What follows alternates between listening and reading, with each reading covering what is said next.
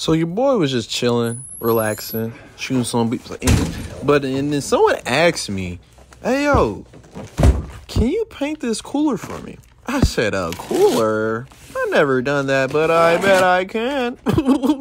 So she dropped it off. She came, dropped it off. I did what I had to do, unbox that mug. You know what I'm saying? So we over here scoping the thing out and seeing what we need. So we go to the store.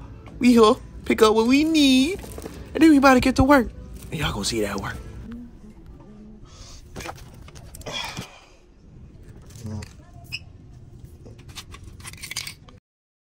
So I already sketched out everything that she wanted on the cooler. So now we just had to get it on the mat, which took freaking forever, believe it or not. Like I had to place it like 20 times just to get it right, because I'm not used to doing it on something this with the mat being this long.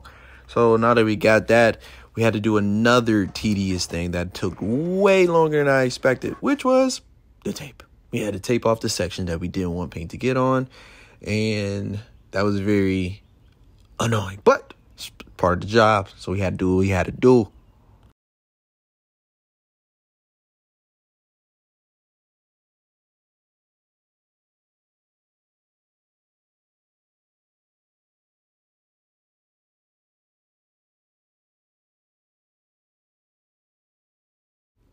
After I got majority of the taping done, we had to lay down the stencils, which was the fairly easy part in like all of this. And it's like the second after that is probably taking the stencils off. But other than that, this is like really easy, and you know, it's not too much to it, you feel me? But then we had to do some more stuff, which was taping the other areas we don't want it on.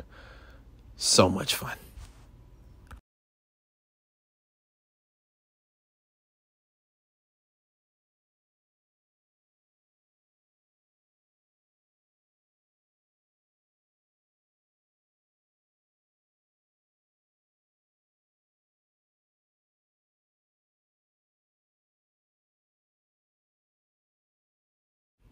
Now we're here outside with the spray paint.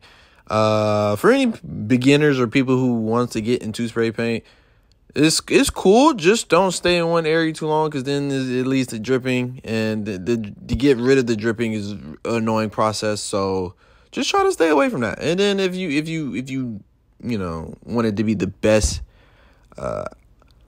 outcomes, do very minimal layers and then just build it up like that, instead of trying to knock it all in one little spray, because this is going to lead to it being very thick, and once you take the tape off, the paint gonna come with it. No, it didn't do it on this side, but it did in other areas, which pissed me off. So just warning you guys, if you want to go down that road.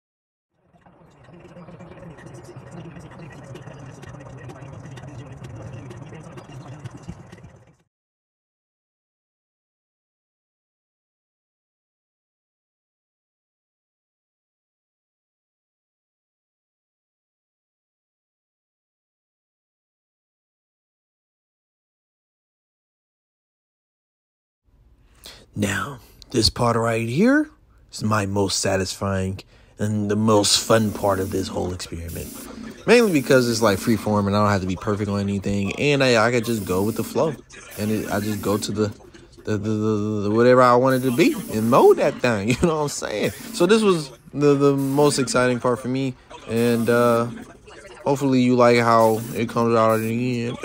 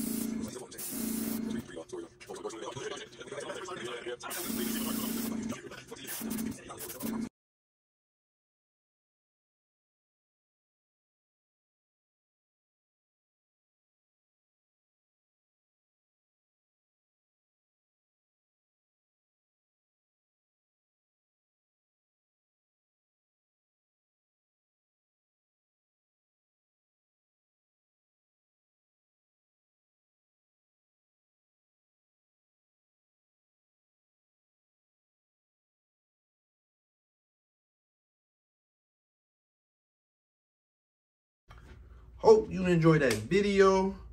And I'm gonna make a little request if y'all like wanna, you know, send things y'all want, you know, y'all want me to make something for y'all. You know, I could do that. I could do that. But don't forget to take a wild guess on what you think I'm about to say.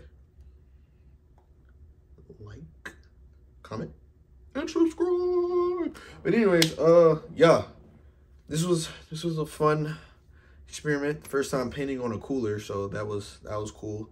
And see you on the next video, man.